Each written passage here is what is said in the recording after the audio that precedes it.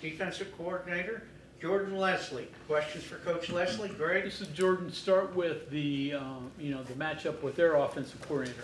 New offensive coordinator. You've seen him in the past, but how do you marry the talent and the personnel they have at Penn State that you saw with the coordinator and what he does? It'll be interesting to see how much of the the carryover from Kansas to Penn State, because the personnel is if you just look at what's returning, it's quite a bit different than how he used the personnel at Kansas. So, it's really kind of a, I would say a vanilla approach, and then go see early in the game what it is, but it's going to be the same. I would think it'll be the same type structure. A lot of moving pieces, a lot of eye candy, and alignment's going to be key. And so, but he's got a lot of respect for him. He does a phenomenal job. You get too far down the rabbit hole with what he's done in the past, even going back to Buffalo and things like that? Yeah, I mean, you look at a little bit of everything, and kind of the changes. With I think the best thing that he does is he does what his personnel can do. Mm-hmm. And so, you look at we know the personnel well. Most of the production from last year's back, the running backs, tight end. So, we're familiar with that. That's what interesting is. Neil mentioned, you go back to the Buffalo to find a match between what Andy does and what the quarterback's capable of doing. I mean, obviously, Aller's different than Daniels was when he had Kansas. So, I mean, I guess that's something to go off a little bit because that's what he's got. Right. And like I said, I'm sure there's some – he's been creative everywhere he's been. So I'm sure there's some creative things that he's going to do with Drew and the running backs and tight ends and those guys. And so got that other quarterback that's very similar to what he's had. So and I would expect to see those. So we'll but like I said, you're just going to have to – I'll know at noon Saturday, or 12:05 or whatever it's going to be. Neil said he didn't go to Penn State because he didn't have players. Correct. Exactly. Jordan, a lot of talk of hoping the fans get really loud when WVU's on defense to kind of disrupt what Penn State wants to do on offense. But for you, I mean, do you want that to be a little bit, that noise level a little bit lower, just so you can get the play call in? Or you want? Okay. No, I think they'll, and I challenge, our fans. I think that could be a big factor in the game. And not only when things are going good. I mean, they have good players. Those running backs, they're all across their offense, receiver, tight end, quarterback's a good player, and they're gonna make some plays. They're a good team. So just like I tell our players, this next play mentality.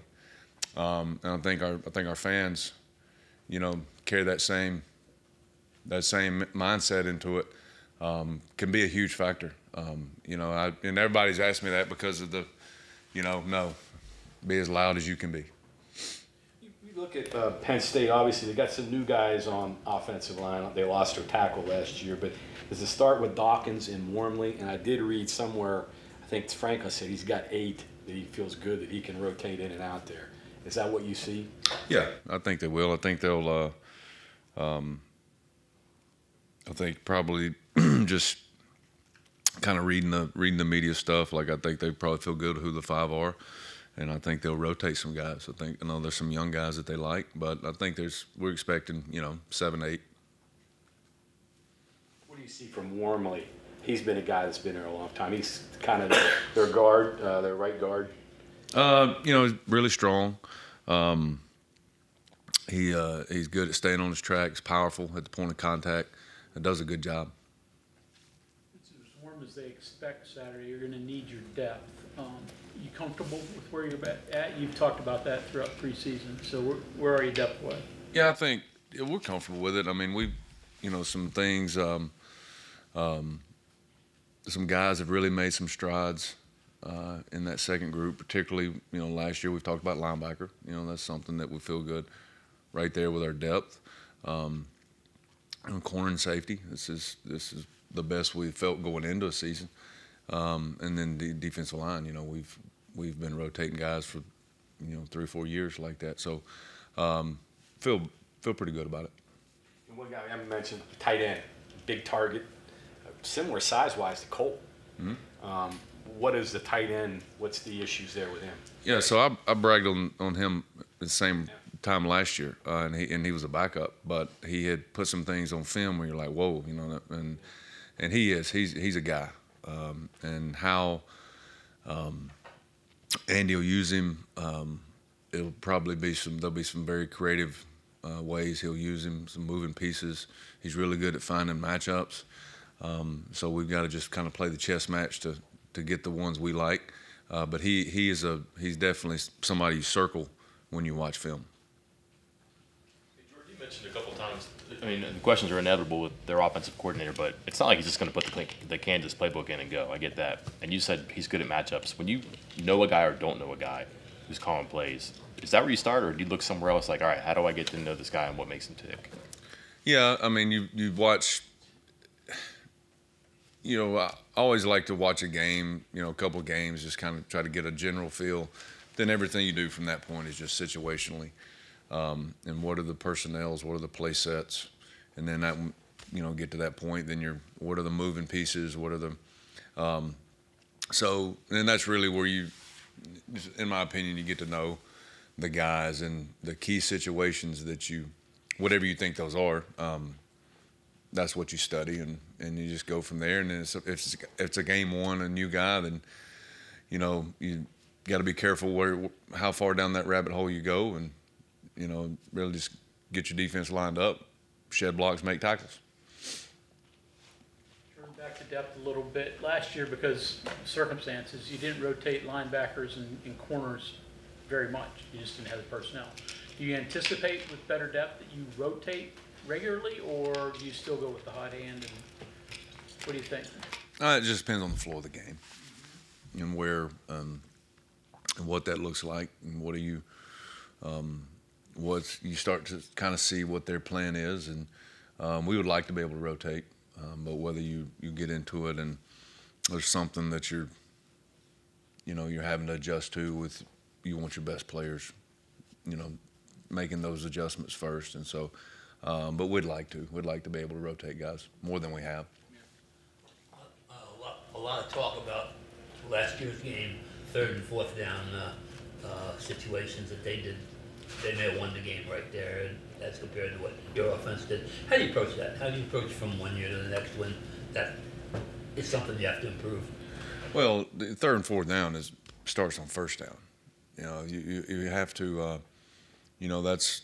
I went back and watched the Kansas game from 22, and that was one of the big glaring things was 3rd and 4, 5, and 6. And being able to get off the field in those situations. Now we're quite a bit different than we were then, especially personnel-wise. But those situations are how you played 1st down, and that's where you have to get into a favorable situation. Starts back, and then being smart on 2nd down. It all ties in together. But what offenses like to do, particularly him, 3rd in that medium range is tough, and you got to get them in the right position and execute the play based on whatever it may be, the down distance, the field zone, red zone, backed up, whatever, coming out, whatever it is. So that's going to be key. Lineups are people are getting close to the vest with it. I don't know if Penn State will give you a 2 deep. I'm not sure you'll give one out. But my question is it your guys, were there a lot of position battles where they were like really close, or were they clear cut? How did it shake out this year to what you're going into this game? It was extremely competitive at most every position. Particularly, linebacker and secondary, and we create that. You create that through whatever you're recruiting, high school, portal, whatever. And that's the only thing that really creates it is guys know that now I have good players around me, and so I have to perform and execute every day. And so that's where. Through the spring, we saw it in some positions, but fall camp, it was spread throughout the whole defense, which is a good thing. And there was some really tight battles.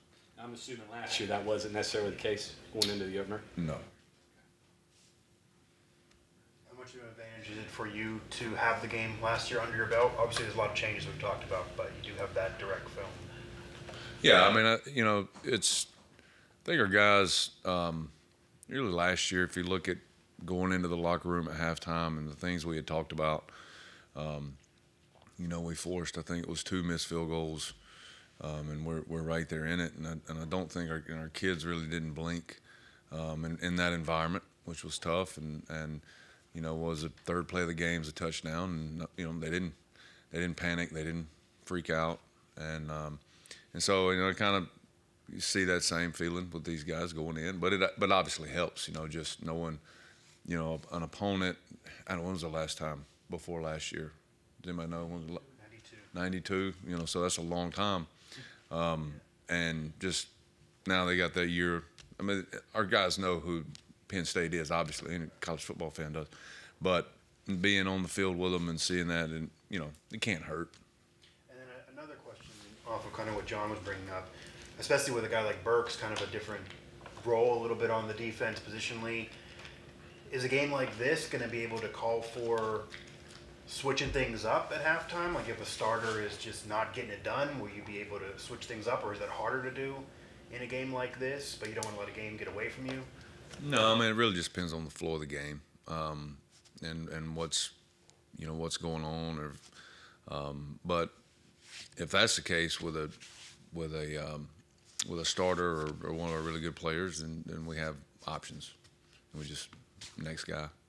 Not going to change. Don't have to change the whole defense because one guy's not performing well. If that's what you're asking. Yeah, especially in a game like this where Sure. someone doesn't perform well in 1 or 2 plays, that game could unravel. Yeah. No, we don't. We're just next guy in. Jordan, the body types, the types of players that you've brought in here over the last, just say, 2 years, especially via the transfer portal or high school recruiting. Obviously, you're trying to win Big 12 games, but is this the type of game when it's going to be very physical, that you're kind of recruiting guys that can win in that style of game? Is that fair? Oh yeah, absolutely. I mean, it's that the body type, the mentality that you recruit. That's as much of a part of the evaluation, because if you're going to make toughness and effort and physicality, if that's one of your core, which it is for us, one of your core beliefs, your core values, well then it's hard to take somebody that doesn't have that and make them that. So, but and then there is a physical piece of that, a body type piece. So yeah, we've been intentional about that in the evaluation process. When you look at them personnel-wise, I guess when you start comparing them to teams that you played in the past, would you mention Texas, Oklahoma? Would that be the types of athletes and players that you're dealing with? Yes, very similar. Okay. One more on your depth. You were curious about this. Now it sounds like you're confident, like you kind of got to where you thought you were going to go. Are there players, young, old, new, that kind of made this possible, like a returning player who brought everybody along, or somebody who was a redshirt freshman or a newcomer that pushed a position along, where you feel so good about your depth and you're too deep?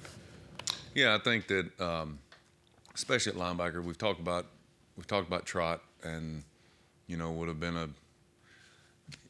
a significant contributor with how last year played out. But he's used the time to rehab, and he's had a great spring. And there's a guy, a big difference in Ben Cutter, just probably playing a role that he wasn't ready for, but which hurt him in a lot of situations last year, but helps him now down the road. If you look at up front, I think Fatorma has really made a significant strides from the first year playing a position that he didn't play there, playing it now. And then we've talked about Hammond Russell, Sonny Redwood. Those guys have really taken strides in just simple things, playing D-line. Jacoby Spells is a guy that I've talked about, and the improvement he's made, just playing faster, understanding the depth, the totality of the defense, and it shows in how he moves and how he plays. So, yeah, there's some guys you know, and the transfer wise, you know, Garnett's done a good job. T.J. Jackson's a good pickup. You know, so there's a lot of guys that have had good fall camps and made some strides.